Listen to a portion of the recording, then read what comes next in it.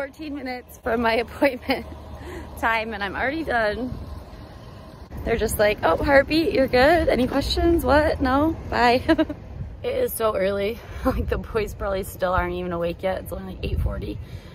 So I'm gonna see what time Once Upon a Child opens because they're having dollar days right now. And the last thing I need is more children's clothes in my house, but I can't help myself. I don't know why I wore this. I thought it was gonna be cold. I'm not gonna make it in this hoodie. And I'm bundled up, man. I got like my winter socks on and everything. Like, I don't know what I was thinking this morning, but it was cold inside my house because the air was pumping and it was 7 o'clock. I just thought it was gonna be chilly still.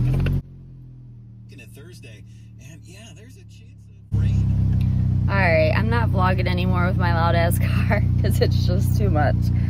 So I'll see you if I go shopping. Got nothing to really update on. They didn't do anything but give me my glucose drink and say that I was like measuring right on time and heartbeat was like 146 in the 40s, 140s.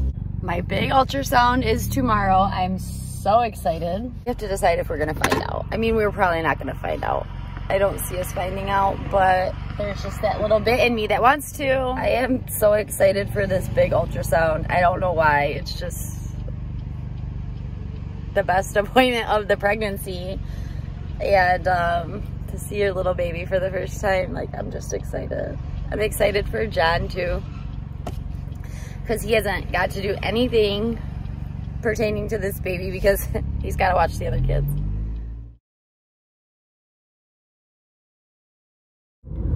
So I just looked and Once Upon a Child doesn't open until 10 a.m. It is not even 9 o'clock yet. I took like the back way to get there because the highway is backed up, and I just saw the prettiest deer crossing the road right in front of me. So I feel like I've done pretty good at forgetting about my COVID trauma. I mean, we all kind of have it, whether we suppressed it or not. That shit was weird. And I don't know, something about coming to my appointments takes me back to that place a little bit. And then I just passed, yeah, just to think back on that time is wild. Well, a sad time in everybody's lives. That was rough. So glad that's over. Can't believe it happened. Can't believe I had 2 babies in the pandemic and had to deal with that craziness. I honestly had COVID when I had Rome. I was 12 days out.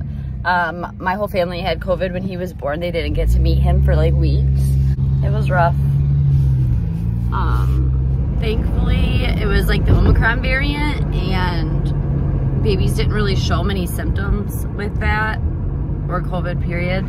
So Rome really didn't have any effects. Rye took it the worst. My baby Rye, he caught COVID, I don't know, 100 times in the last couple of years. And I mean, he definitely had long COVID. He still spikes fevers, hair loss, just lethargic and tired for like months on end. Like, he definitely had long COVID. Which, I was like, I was about this far along, like halfway, 20 weeks, February 2020, when the pandemic first started, and I definitely had it. We were traveling to Florida. I've never been so sick in my life. I wanted to die on the ride down there. I've never been so sick. Like, so he was exposed in utero and shit. Like, I don't know why Rye took it worse than anybody else, but everybody's different. Nothing's even open for me to like go shopping until 10 o'clock when Once Upon a Child opens. Like, what do you do this early in the morning?